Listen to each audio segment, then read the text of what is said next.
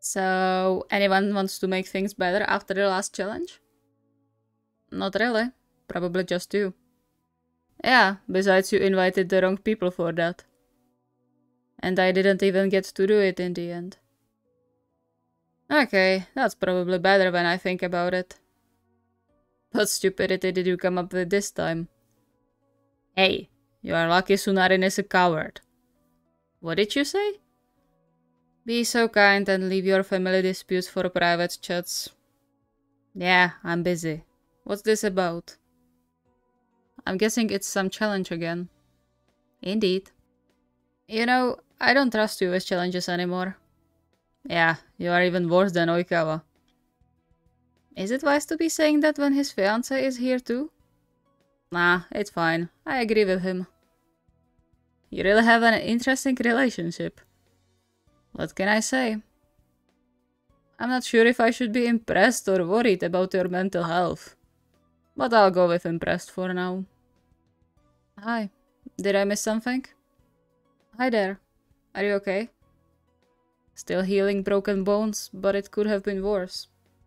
Yeah, I can imagine. I was creeped out just from that little Terushima mentioned in the group chat. Though, is it a good idea for you to participate in challenges so shortly after everything? I'm fine. If it's not something physical or harsh, I'll give it a try. It can be a good distraction, right? Sounds like a plan. But if you need help with anything, we are here to help.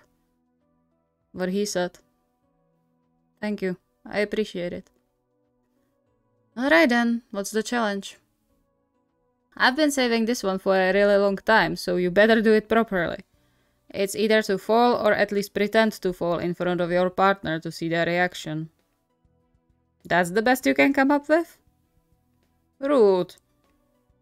I can already tell you what Shika's reaction is going to be. He's going to jump out of his skin with worry if he sees me just about stagger. But I don't think that's a bad one. Yeah, it's not one of those that would make them overly worried.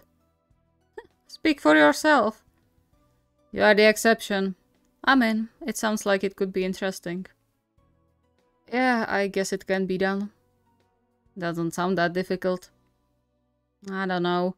I don't like these pretend to challenges. It will be fine. If you feel like it's going wrong, you can just say you stumbled over something and you are good. I guess that's true. Though, Daisha should be careful. I will be, no worries. Okay, I guess I can do that. Great. Head out then and enjoy. And try not to hurt yourself for real.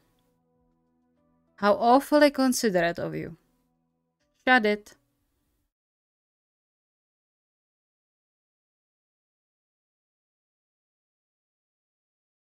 As much as Tanaka wished he was exaggerating with his previous statement, he was more than 100% sure he knew exactly how Enoshita was about to react.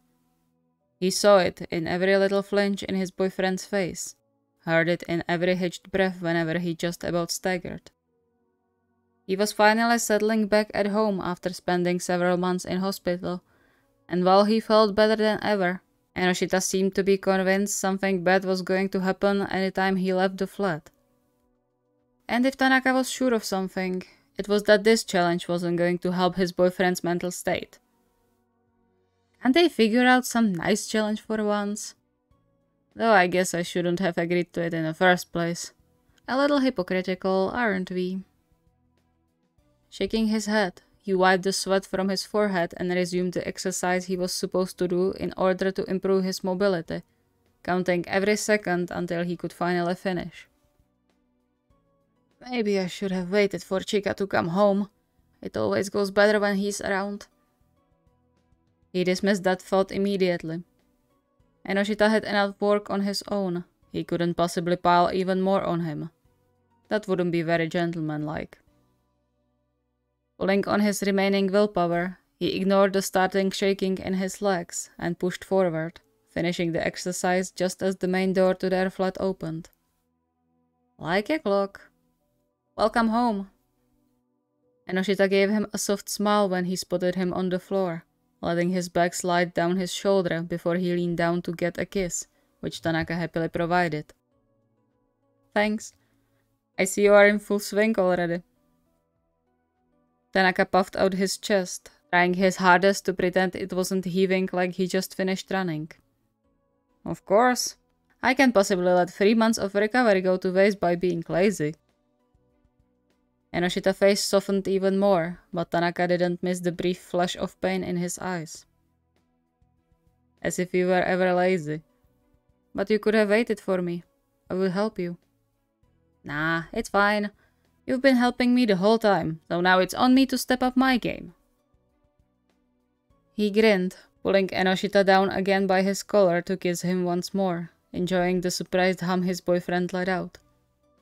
1 kiss turned into 3, as Tanaka found it hard to let go when he had Enoshita in his hands. But knowing their position couldn't be comfortable, he let go after that, albeit reluctantly. Enoshita seemed to think similarly if Tanaka could judge by his expression and the way he started tugging on the fabric of his t-shirt. Still, it's better when someone's watching you during the exercises. Especially this early after getting released from hospital.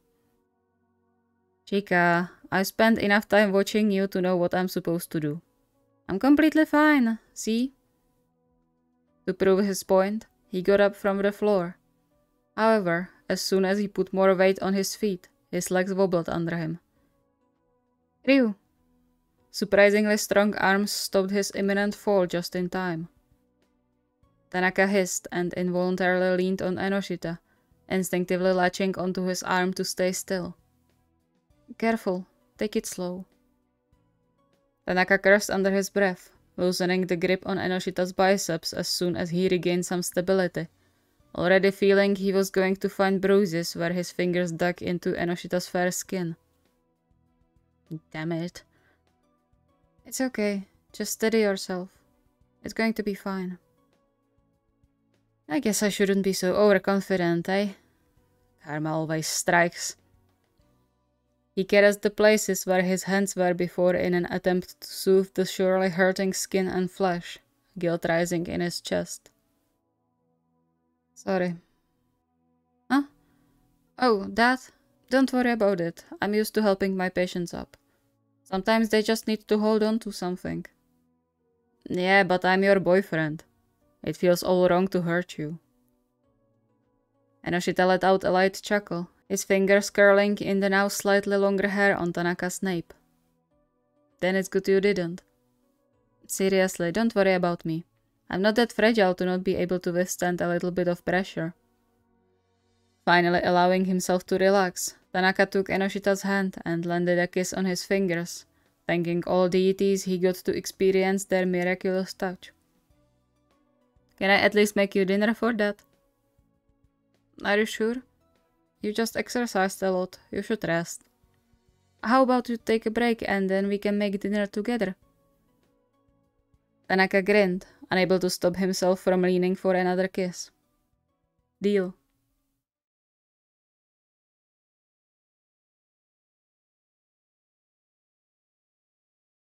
Come on, Genji. You are slower than a snail today. Shirabu rolled his eyes, but still sped up a bit to join Semi by his side. Why are you rushing so much? I thought we are on a walk.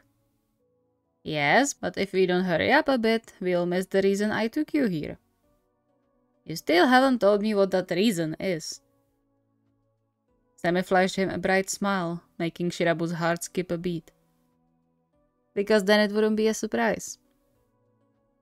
Shirabu swallowed the protest already halfway from his mouth, and instead reached for Semi's hand, his cheeks flaring up as he entwined their fingers together.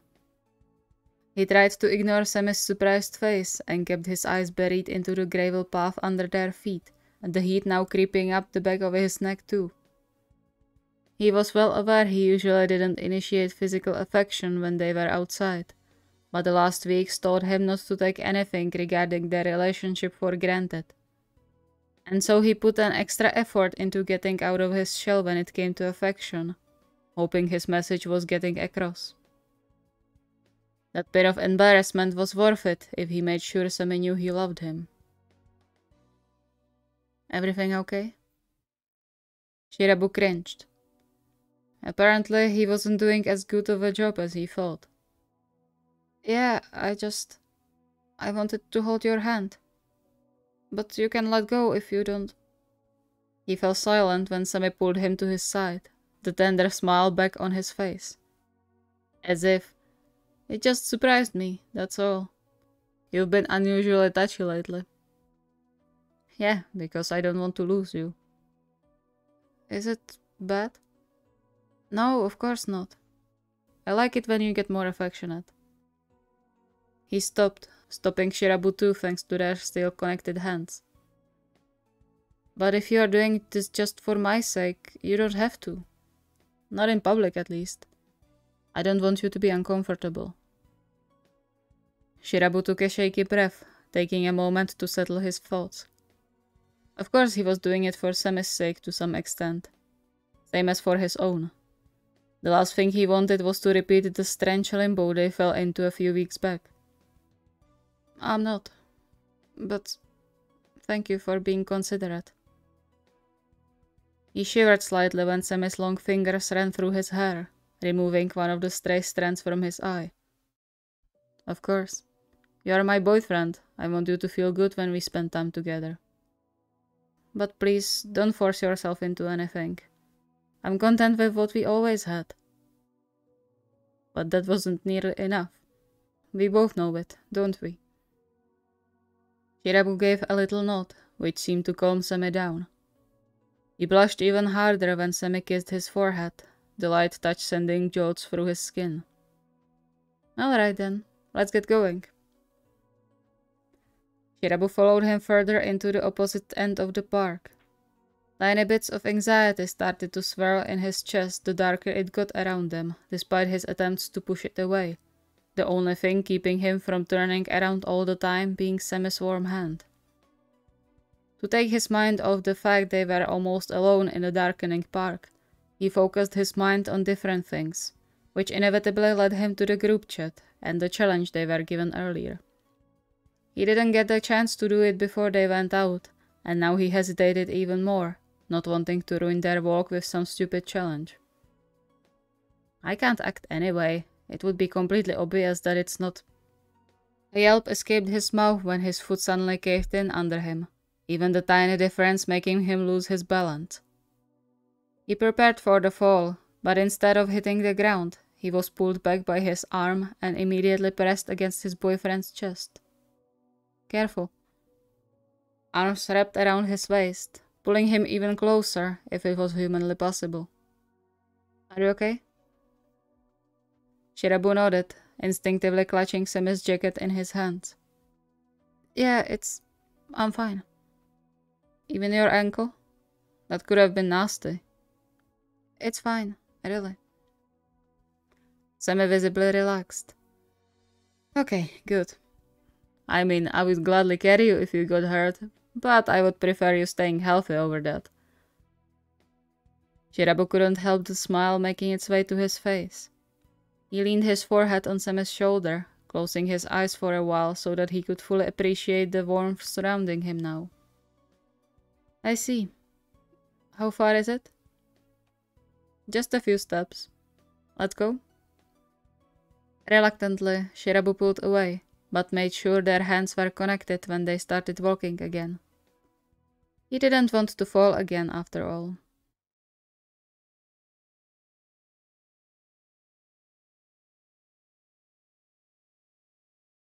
In principle, Asahi didn't have much issue with doing the challenge. The problem lay somewhere else. Specifically in the fact he had to fall in front of Noya instead of just letting him know about it. His acting skills were very close to zero, and while he happened to get lucky with Noya being home this time around, he wasn't sure if he could make his fall look believable without actually face-planting on the ground. He was clumsy enough to do just that. Well, I guess a small fall never killed anyone, right? Though, maybe it did. It's not that difficult to break a bone or something like that. Asahi, are you listening? He actually jumped when Noya's voice sounded right next to his ear, for a second making him forget everything he was thinking about.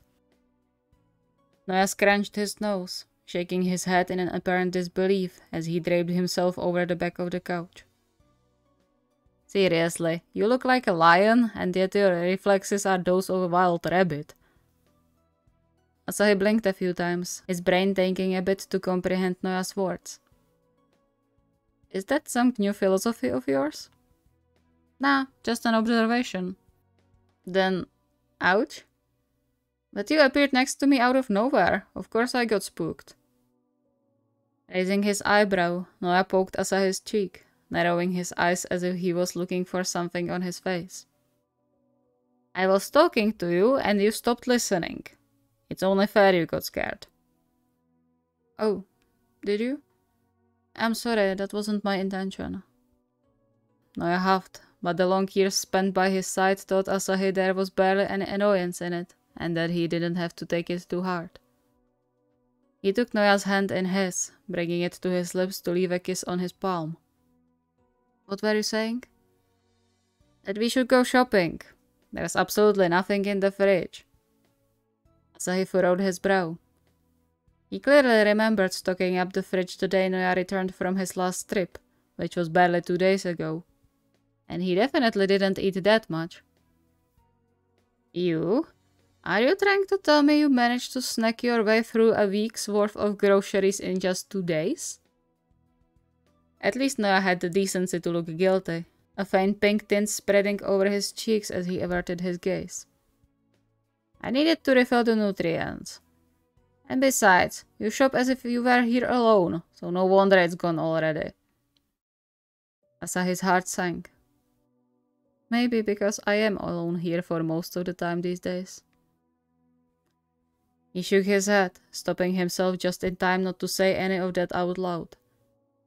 He wished Noya the happiness of being able to travel freely around the world, and he definitely didn't intend to make him feel guilty about his passion.